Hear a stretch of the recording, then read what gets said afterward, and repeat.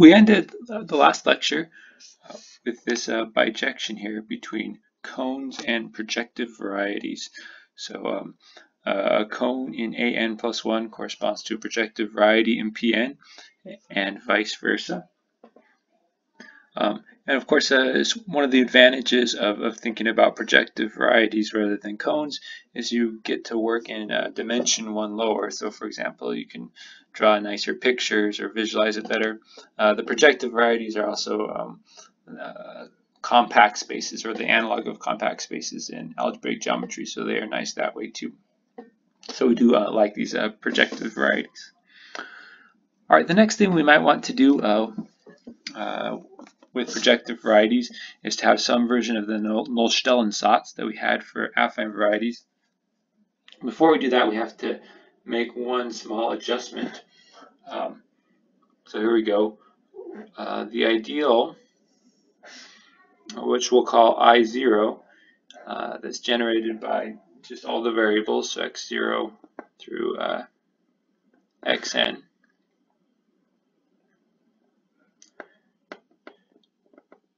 This is called the irrelevant ideal.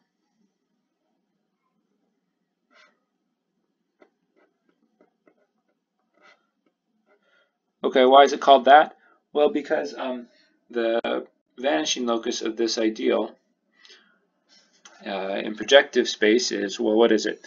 All the coordinates have to be 0, but that point is not a point of projective space, right? The point with all coordinates equal to 0, that doesn't count as a point. So this is actually empty. So this ideal here, it's a proper ideal, it's a perfectly reasonable ideal, but it does not correspond to something geometric. It corresponds to the empty set, which is the same as the ideal of the whole ring or something like that. Of course, the affine version does have the point, has the 0 point, the origin, right? So 0 origin. Okay, so this is the irrelevant ideal, and with that we're ready to state the projective Nullstellensatz. All right, so if x in Pn is a projective variety, then the variety associated to the ideal associated to x is just x again. So v and I kind of cancel each other out in that direction. This is exactly what we had in the affine case, exactly the same. For part B, though, we have to make some modification. So if J is a homogeneous ideal, we need to also add this condition that the radical of J is not equal to the irrelevant ideal.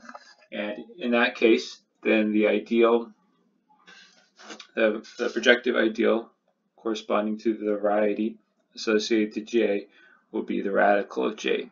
Okay, that statement looks like the same for the affine case, except for this extra condition here. Of course, if the radical of J is equal to I0, the irrelevant ideal, then VP of J will be the empty set, as we saw before, and then the ideal associated to the empty set is the whole ring. Okay, we can summarize this with a bijection. We have a bijection between projective varieties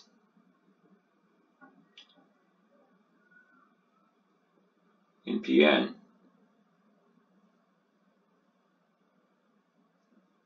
one-to-one with homogeneous radical ideals that are not equal to the irrelevant ideal.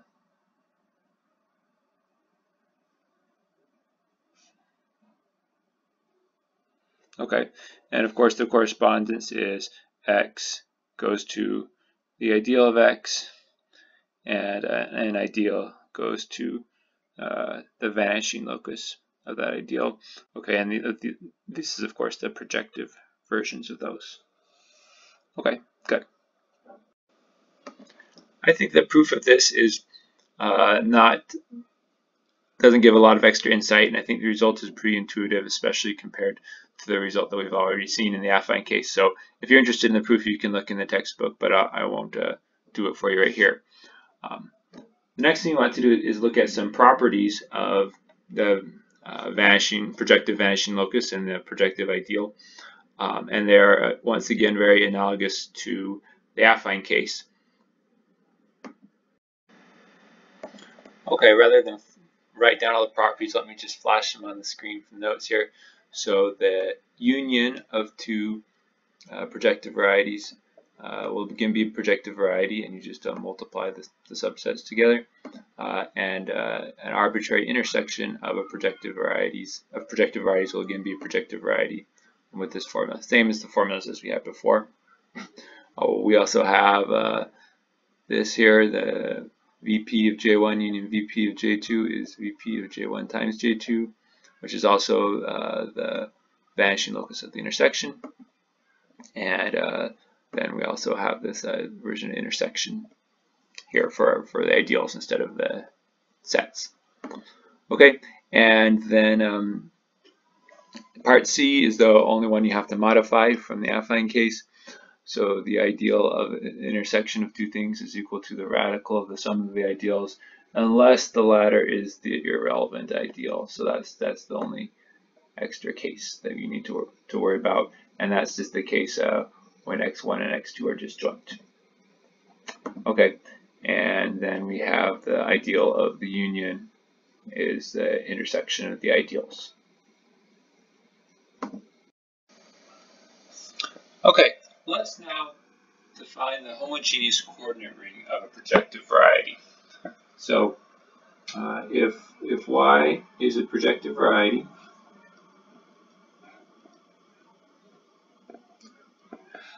then we'll write S of y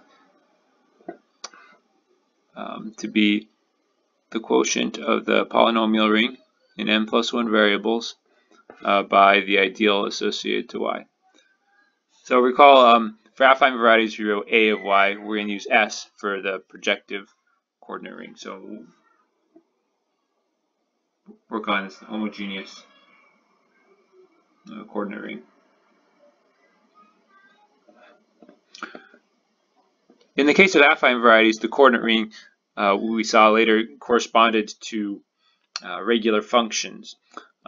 Here, it's not, the correspondence is not going to be quite that easy. There will be some relevance, but we'll find that out later. It'll be slightly more complicated. Okay, but one thing that we do know is that it's a graded ring, because a graded ring modulo a homogeneous ideal is again a graded ring. We saw that earlier. So it makes sense to talk about homogeneous ideals in S of y. So if J is a homogeneous ideal,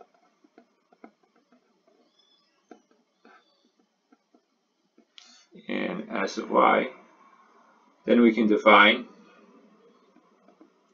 the vanishing locus in y of J to be all the points at x in y, such that f of x equals 0 for all f in J. And we'll call this a projective subvariety of y.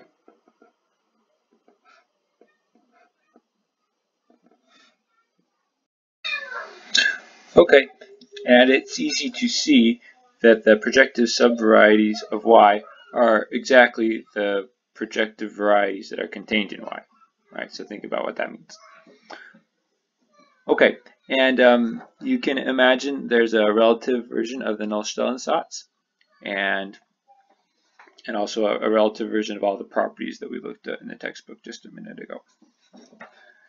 Okay, now we're ready to define the Zariski topology on projective varieties.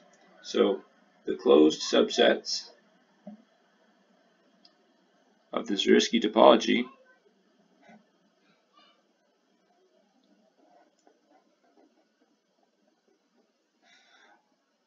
are the projective subvarieties. Once again, this is completely analogous to what we did in the affine case. Okay, and once again, as in that case, you can easily check that the Zariski topology on subvarieties is the same as the subspace topology. So it makes sense to talk about the Zariski topology on projective subvariety. Okay, the one thing that we haven't really done before that would be good to check is we want to check that this projective Zariski topology is compatible with the affine one. So here's what we'd like to show. We'd like to check that if you take AN included into PN, so remember we talked about how to do this in the last lecture. You take a point with coordinates x1 through xn and map it to a point with homogeneous coordinates 1, x1 through xn. Okay, and we saw before that this was an injective map.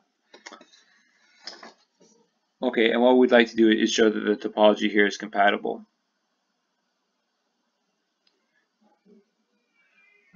What do I mean by that? I mean that if you take the projective Zariski topology on Pn and then restrict it to An, take the subspace topology, I'd like to know that that's the same as the Zariski topology on An. To do this, we're going to introduce a construction that's very useful when you're going back and forth between this Pn and An here. All right, so for f in the polynomial ring with n plus 1 variables that's homogeneous, we'll define the dehomogenization of f to be f superscript I. The I stands for inhomogeneous because in general fi will not be homogeneous anymore. We'll take f and we'll set x0 equal to 1 and then consider it as a polynomial in the ring with only n variables. Okay, so we'll set x0 equal to 1 and then remove it from the ring. So this just starts with x1 right here. Okay, we should note that this is a ring homomorphism. So if you have f times g and you dehomogenize that, that's the same as just dehomogenizing them separately and then multiplying, and the same thing for sums. I think that's easy to check. And it's also surjective, which tells us that it works well for ideals. So if J is an ideal, a homogeneous ideal, then we can take the J super I, so then the dehomogenization of J, and it will just be the set of all Fi, where F was an element of J, and that will be an ideal.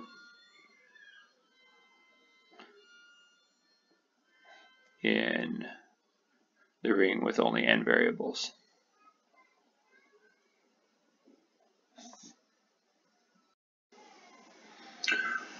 We should see an example really quick. So if we take x0 to the third plus x0 squared, x1 plus x2 to the third, that's a homogeneous polynomial.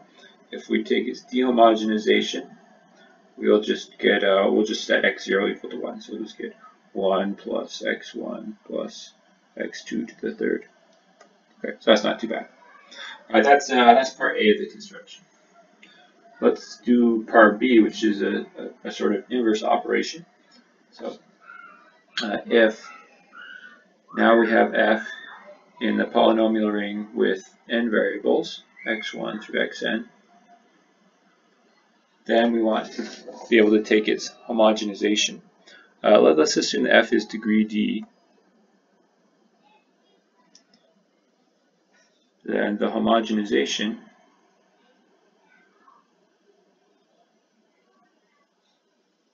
is f superscript h, and you can write down the definition like this. You take x0 to the dth power, where d is the degree of f, and multiply it by f, x1 over x0, x2 over x0, up to xn over x0. Okay, I mean, one way you could kind of think about this is we're plugging here and here degree 0 things into f. So now f is homogeneous because everything's degree 0. Okay, but then we want it to still be a polynomial, so you multiply by x0 to the d, and that's big enough to clear all the denominators out. I think it's easier to just see an example. So if we took 1 plus x1, x2 plus x1 to the third, and we want to homogenize that. All you do is you just look at each monomial and multiply by enough x-zeros to get it up to whatever the highest degree is. So in this polynomial we have degree 3. So we want to get each monomial up to degree 3 by multiplying by x-zeros. So 1 has to get multiplied by x0 to the third. This one here, we just need 1 x0. And the last one we don't need any, so we just leave it like that. Okay, now we have a degree 3 homogeneous polynomial. Alright, let's make a note here. Once again, it's true that homogenization respects products like this. That's not too hard to check. But sums, there's something not quite right. If you take f plus g and try and homogenize that, it's not equal to fh plus gh in general. What goes wrong? Well, if the degrees of f and g are different, then f, h, and gh will not have the same degree. This won't even be homogeneous on the right hand side here. All right, so that's not quite right.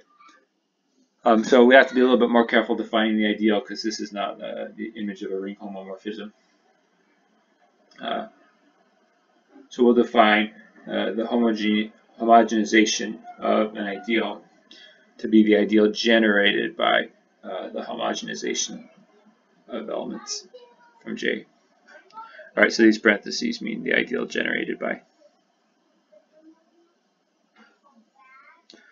Okay, clearly this is a homogeneous ideal because it's generated by homogeneous elements.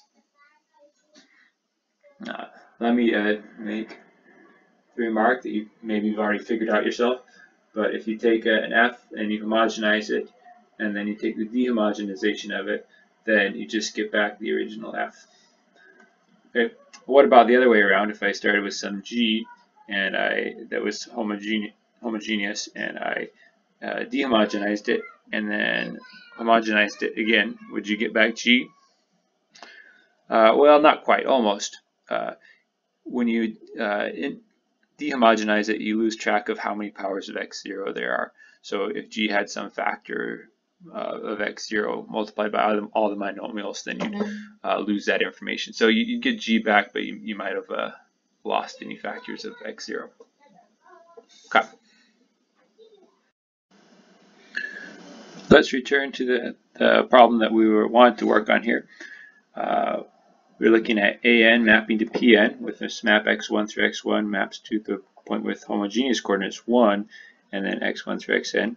u0 we saw was the image, and u0 is exactly the set of points in pn with homogeneous coordinates such that x0 is not equal to 0. If x0 is not equal to 0, then you can divide all the points by x0 and you get a point of the form 1 that starts with 1 as over here. Okay, good. So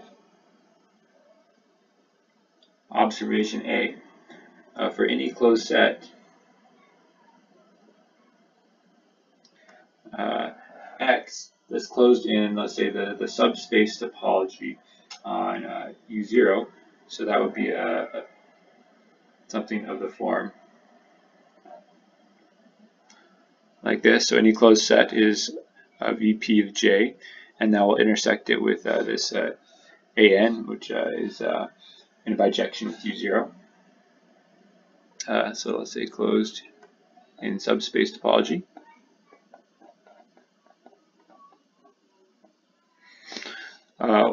We have that X is equal to the affine vanishing of the dehomogenization of J.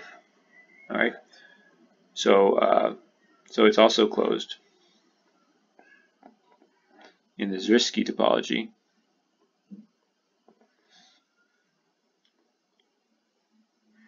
on AN. Okay, how do we get this the second equality here? Well, let me just make the following observation that should make it clear. So if you have a F homogeneous polynomial and you plug in a point on Pn, one of these points is in the image of this map, but one of these points in U0, and it would look like this: F of 1, x0 or x1, that's 1 there, x2 up to xn. All we need to do is we need to claim that that is equal to 0 if and only if the dehomogenization of F evaluated at these same x1 through xn's is equal to 0.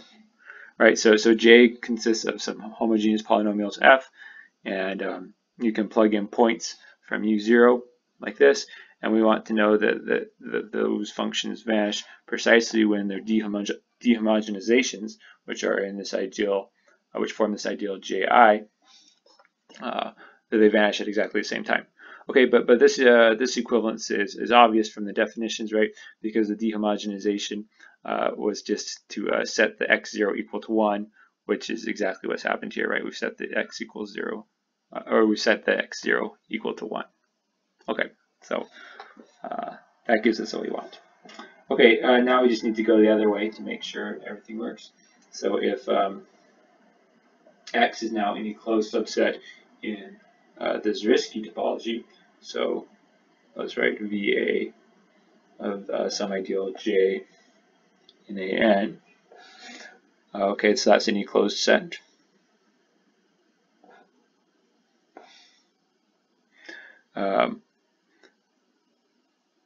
We have that we can also write X is the projective vanishing locus of the homogenization of J intersected with AN.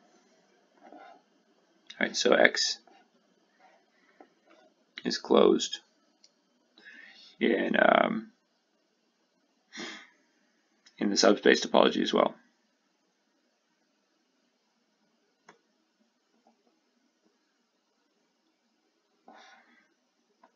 All right, so putting these together, we've shown that the subspace topology on AN coming from the Zurich topology on PN is the same as the Zurich topology on AN.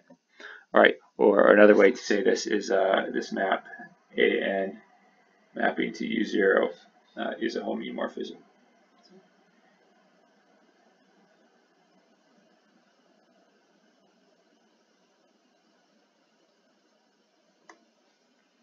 Right. In fact, later when we define the structure sheaves and have our projective varieties set up as ring spaces, we can see that this is actually an isomorphism of varieties. Okay, let me make another remark. Now that we've defined the topology on projective varieties, all our definitions about irreducibility and dimension carry over immediately. So let's see what we can say about projective space. So first, let's observe that by symmetry, if you take the set UI, so before we had a set U0, but now let's take a UI, and that will be the set of all points with homogeneous coordinates, such that the ith coordinate is not 0. In the same way, that will be an open subset of Pn that is homeomorphic to AN. Okay, you have to modify your homogenization and your dehomogenization to use xi instead of x0, right? So instead of setting x0 equal to 1, you set xi equal to 1, and instead of multiplying by x0s to get your degree up, you multiply by xi's, right? Okay, and then these sets here, so if you take the union of all the ui's, I equals 1, well, I guess 0 up to n, that should cover all of Pn, right? Because the only thing in the complement is the point whose coordinates are all 0, but that's not included in Pn. That's not, there's no point with homogeneous coordinates all equal to 0. Okay, so this tells us that Pn is irreducible of dimension n, just like An. I believe we had a few exercises that I probably did not assign, but they were earlier in the book, that says if you have a topological space with an open cover, and if each piece of that open cover is irreducible, then so is the space. And I think maybe you need to make sure the intersections of the sets in the open cover are non-empty, but that's clear here. And then also for the dimension, it's covered by sets of dimension n, so it has to have dimension n as well. Okay, let me just mention here one property of projective space that I believe is covered in the exercises, so you can prove this when you do the homework. But it says if x and y are subvarieties, and the dimension of x plus the dimension of y is greater than or equal to n, then the intersection is non-empty.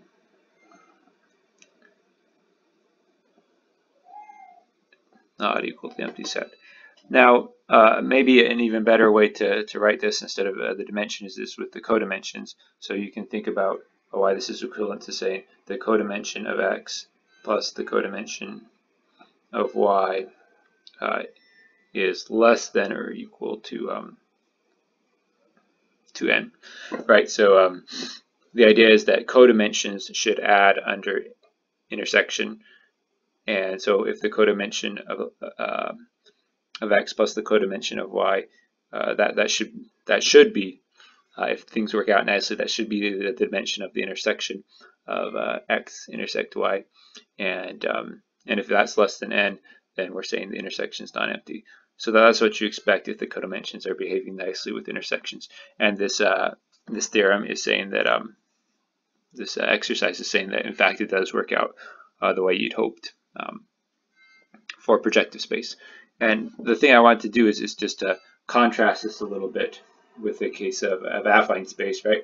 If I have affine space, I could potentially have two lines here. Let's just have two parallel lines. These are both codimension 1, so their intersection should have codimension 2, should be something zero-dimensional, right? The intersection of two lines should be zero-dimensional. But in here, the intersection is actually empty. There's no intersection. But now if we think about this in projective space, these 2 points do intersect. They intersect in some point at infinity. And that's because they're parallel, right? So the point at infinity they correspond to is as you go off to infinity, the points at infinity correspond to directions that you can approach, and these are both approaching the same direction at infinity.